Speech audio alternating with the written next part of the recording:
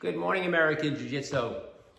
We are now going to go into specific training. We have completed all the way up to 4th degree black belt, and now we're going to go back a little bit and work a little bit more technical on specific techniques.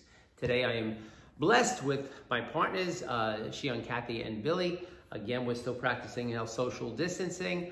All of these videos are broadcasted or featured on our American Jiu-Jitsu LI page on Facebook, American Jiu-Jitsu LI on Instagram, and American Jiu-Jitsu LI on YouTube. So go to YouTube, subscribe, and like to it. You'll see a full library of all the videos as well as our Facebook group page. Also, on ajjcenters.com, we Zoom our classes, almost 6 classes a day that's available. Go to ajjcenters.com to get the Zoom codes.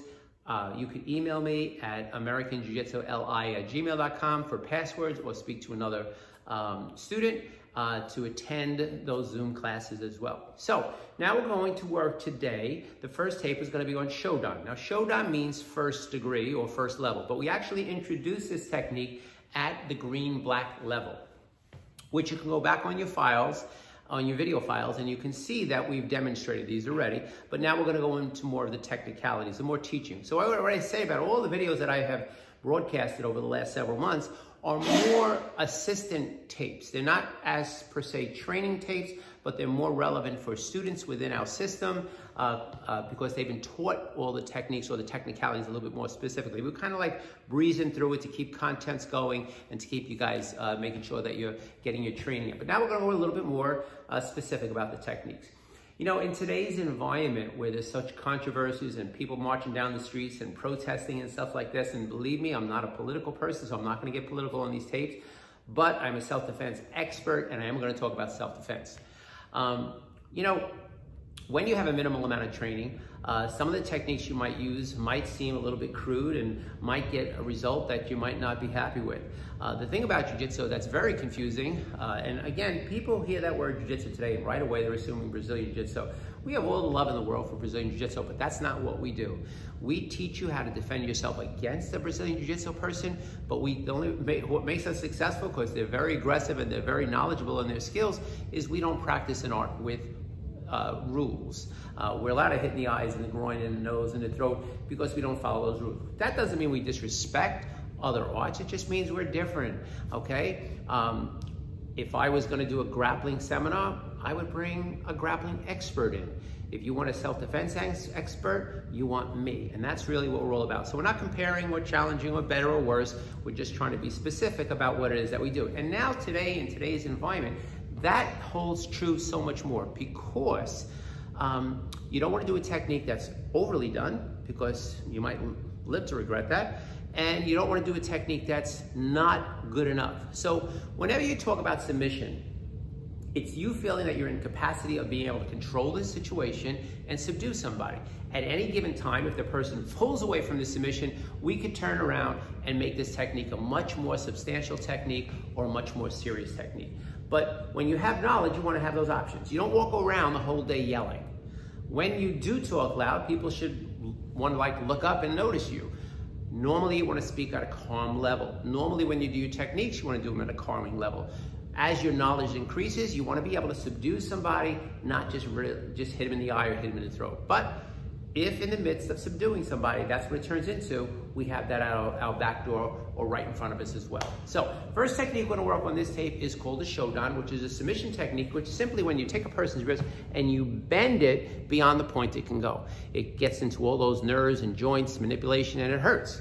It's not going to kill anybody. Worst thing that might happen is a wrist might be getting broken, but we have total control. So we introduce this. This actually is a first degree black belt technique, which again, if you go back on the videotape, you'll see that. But we introduce this at green black, and that's what we're going to do on this tape. So this tape is specifically for SHODAN. A little bit of a shorter tape, but it'll be a little bit more specific about how this technique is applied. And remember, at any given time, we can turn around and change this into a much more substantial technique if the person pulled away or was able to pull away or got maybe much more violent than we anticipated when we felt we were able to submit this person. So let's look at the first thing. The first thing is, let's do a SHODAN without any technique.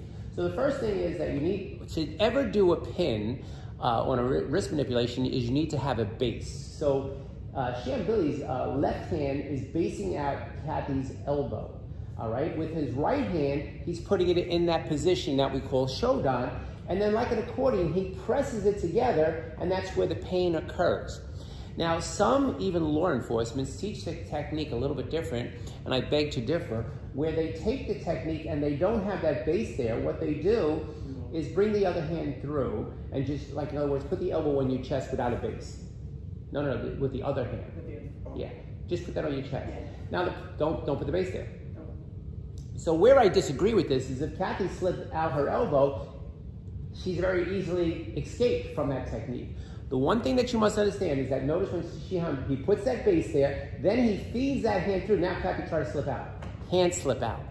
It's locked in place, okay? So understand that these little intricacies make big difference. So a person says, well, I know that technique. Well, if there's nothing securing that base, what's gonna stop that person from slipping out? If you notice when Shihan put that hand there, he's so used to doing it, he's not used to doing it the wrong way that a person can slip out of the technique, okay? So always remember that when you pin somebody, you have to have two directions, okay? And you have to have something supporting it, whether it be the mat, whether it be the wall, whether it be your body, to create that counter pressure.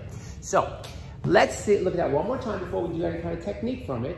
He has the pressure, he applies the pain. He shoots the hand underneath the elbow, see, now securing the elbow. Now from here, he can switch hands. Now he can take the other hand, grab the person's head, or if they didn't have hair, grab the back of their collar and totally submit and control the person into what we call a walkout situation. So let's look at two techniques from those techniques that, one is we take the person out high because the person's hands are down and they might be bullying us, so we give them a little atemi, and then the person's hands are up where we feel we don't want to put the atemi into the face because their hands are here, so now we're going to atemi low. The second SHODAN that we show on this technique is a low variation. So what happens here is as the atemis, right, low, her hands drop. Now look what he does. I call this a beggar's hand. He grabs that wrist with the beggar's hand, comes through the elbow, folds it like a hammerlock, brings it tight into his body, now allows the other hand to transfer through, and now he's got that left hand to do whatever he wants with it, to either submit her, control her, walk away, or he can gouge her eyes out if it turns ugly. So when people say, well, I forgot, this technique did that, the person pulled away and the fight got ugly, okay, we could be a submission. Listen, if you haven't learned in recent days or the last month or so, that if you do extreme for everything, everybody's got one of these things. Where is that? Can you see that? Here it is. Everybody's got one of these video things. Everything you do, you're videotaped. The average American person is videotaped over 200 times a day. Everybody. You pass the mall, you pass this, 200 times a day. So you're gonna be held accountable and responsible, which you should be, if you get into a situation. You don't pull your gun and shoot somebody if they don't agree with you. But when a person crosses that line and looks to do bodily harm, you have a God-given right to defend yourself. But how extreme you are with the self-defense is basically gonna be, somebody's gonna be videotaping it. So what's the big deal if you submitted somebody, because that's what you felt you could do, and their wrist got broken in the transition? Maybe. Okay. But if you take them out and you finalize them, besides ethically, you're gonna be legally responsible for that. This is why submission is a big part of Jiu-Jitsu. And please get it straight. My system does evolve from Japanese Jiu-Jitsu. And then many years ago, I've been doing this for 51 years, I created American Jiu-Jitsu, not 51 years ago, about 30-something years ago, 34, I created American Jiu-Jitsu, and over the years of my life, have accumulated a system that is what we call combative Jiu-Jitsu. So it's not Brazilian, it's not traditional Japanese, but I have trained in all of them to create American Jiu-Jitsu. So now, let's look at that low technique one more time. From here, he attemis low to drop her hands, he submits the hand, comes underneath, through the elbow, puts that hammerlock on, now feeds that right hand through to submit her, takes the left hand and is totally available. So let's look at those one more time, do two techniques and we'll be concluded. So Temi here, boom, her hands come up, he has it, comes there, brings it through, locks her in place. The next technique from here is her hands are up, he attemis low, comes through the arm from here, submits holds, and locks. Beautiful. These are 2 techniques that have many more techniques attached to it. If you go to the black belt list, you'll see all the techniques that are attached to it.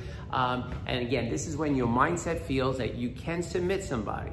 This is not what we teach when you first join American Jiu-Jitsu. We teach more of a combative system where we're doing palm blows and strikes and knees and elbows, things that people could relate to when they first join. But then at Green Black, which is about 1.5 years after training, we start to show you techniques that evolve into things like this. Not exclusively, but it gives you the options. In life, you can't be just one way. If you are, you probably have a very small group of friends. You gotta be a person that's pliable, bendable, adaptable, and can be able to adjust the situation accordingly. Technique, again, is called SHODAN. This is some of the intricacies of SHODAN. Remember, American Jiu-Jitsu LI, we have our Facebook page, our YouTube page, and also our email, which is gmail.com at American Jiu-Jitsu LI. Our website is AJJ Centers for our Zoom classes, and we hope you're staying home healthy and safe. We're looking for a target date of July 15th, which we hope. The dojo is ready. It has safety stations. It has computers on the mats. It has 6-foot sections on the mat. It has spin room. Is all plastic enclosed. We're ready. We're ready. We're just waiting for you and waiting for the governor to say it's all good. So stay home healthy and safe. Thank you always for viewing our videos. Go to YouTube, like and subscribe. We will see you soon. Have a great day. Next video is going to be on Nidan, 2nd degree technique. Have a great day, people. Let's